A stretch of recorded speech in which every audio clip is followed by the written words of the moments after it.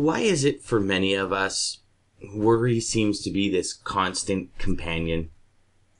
I have a theory about worry. I think it's a habit. Okay, so I think that, and I think worry has companions too. So if you invite worry into your life, or if you allow her to occupy space in your life, she'll bring some friends with her. She'll bring fear and she'll bring anxiety. And I meet so many people that will tell me they can relate to this. It's a sort of I call it a low grade fear. It's an apprehension that's just kind of traveling with them all of the time, and they can't even really put their finger on it. It becomes background noise, like elevator and music in the elevator, or the operating system on the computer.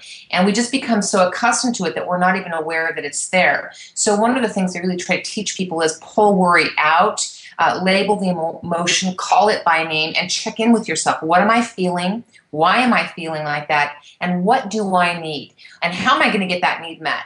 Is it something I can do, or is it support that I need to ask for from someone else? Because really, fear and worry and action can't live in the same space at the same time. They are mortal enemies. Action will kill fear, and fear will kill action. So it's just really, which one are you going to feed? Which one of those are you going to feed, the action, or are you going to feed the fear?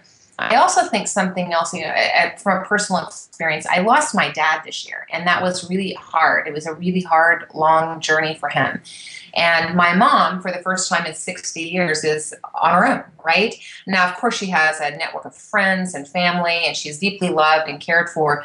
But the fact remains that she has spent her whole life with this gentleman, and now he's gone, and she's having to make lots of decisions, and she's having to reinvent herself. Like, what will the rest of my life look like, and what do I want it to be?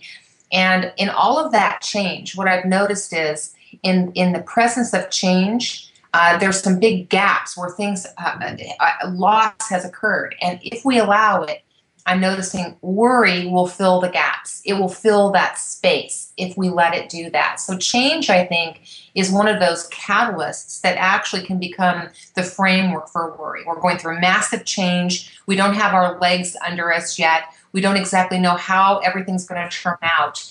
And what we do is we practice, we rehearse the fear part rather than the action part. So I think that through the natural event of life, we actually teach ourselves to worry. I have a tip for your listeners or your viewers. Make an appointment with worry. Make an appointment. Like, it's going to be a 15-minute session, and maybe it's at 3 o'clock today. And you say to yourself, at 3 o'clock to 3:15 today, I'm going to worry myself sick.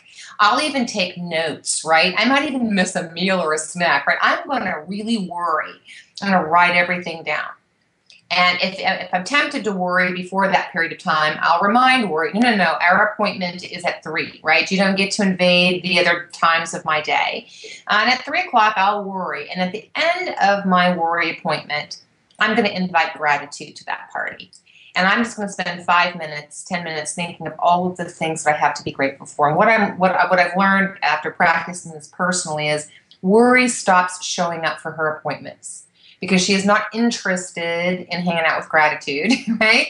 And again, her friends' fear and anxiety and depression and all of those things that want to accompany her are not interested in gratitude either. So there are some strategies around turn it into action. And really, I love what Brian Tracy says about this. He is one of my favorite authors and speakers. He's been a mentor to me my whole life and doesn't even know that he's been a mentor to me. But he would say that worry is like negative goal setting, right? It's like throwing your car into reverse and hitting the gas and trying not to run into stuff.